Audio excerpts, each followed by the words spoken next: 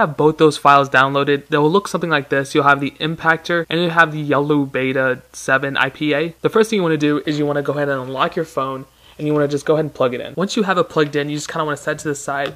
You want to go ahead and open the impactor. And then once this thing opens, you can just click impactor once more. And then go ahead and click open. And then you'll see on the back, it'll say your iPhone name, which is this one. And it'll say install CYDIA extender. Once you see that, you want to go ahead and drag your yellow beta thing. And you want to go ahead and drag it. You want to drag this in here. And you would kind of just want to drop it. And then it'll ask you to sign into your iCloud account that's associated with your iPhone. So you can go ahead and type that in. And I promise you, they do not like hack into your account or anything. I can promise you that because I'm doing it right now. And obviously nothing has happened. So now we wait a minute and it'll take a little bit of a time to actually go through the process. And once that's done, you can see that we actually have an app right there that's already on the app screen. I don't know if you can see that Kim Jong-un thing. So once you actually have the app on your screen and you click it, you'll see that it says untrusted developer. You kind of want to hop out of that. You want to go into your settings. And once you're on settings, you want to click general. You want to scroll down to device and profiles and device management. You want to go down to where it says your email. You want to click that. And it'll say trust whatever. You go ahead and click that trust and then that'll be good to go. So now once you have it all trusted, you can actually go and you can go ahead and open the app. And then once you get here, it says yellow may slow down your phone, whatever. You just go ahead and click OK. You can go ahead and click go and it'll take a minute. Apparently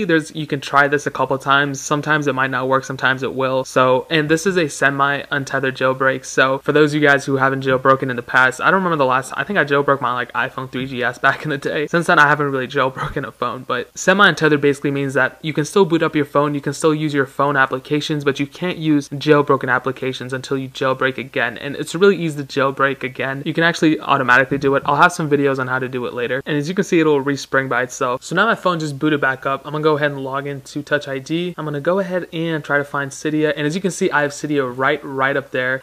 Pretty cool. So I go ahead and click it. So it took a little bit of a second. It kind of glitched up there. I should have let my phone load up a little bit, but as you can see, I have fully working CYDIA here. You can go ahead and add repos and sources and whatever. It comes with just the regular ones that it usually comes with. So yeah, that's really it. If you're afraid of jailbreaking or you just don't know why you should jailbreak, I'll probably have a video on that soon as well. And like I said, it's semi-untethered, so you will have to go back and jailbreak every single time once you reboot your phone. And now the status of the iOS 10.3 jailbreak. So apparently Pengu, which is the team that is working on the jailbreak for the iOS 10.3, they're waiting until iOS 10.3.2, the beta is done being released and they actually come out with the official version. Once Apple releases the official version of iOS 10.3.2, Pengu is going to release the jailbreak for 10.3.1 because they don't want Apple being able to, you know, fix up and stop that jailbreak. So that's kind of smart. They're kind of thinking of like long-term jailbreaking rather than short-term jailbreaking. So that's kind of cool. So expect that jailbreak coming out within like no more than 2 weeks from now. Once that does come out though, I have my iPhone 6 here and I'll jailbreak it and I'll show you guys how to do it. You will probably have to plug in your phone and jailbreak every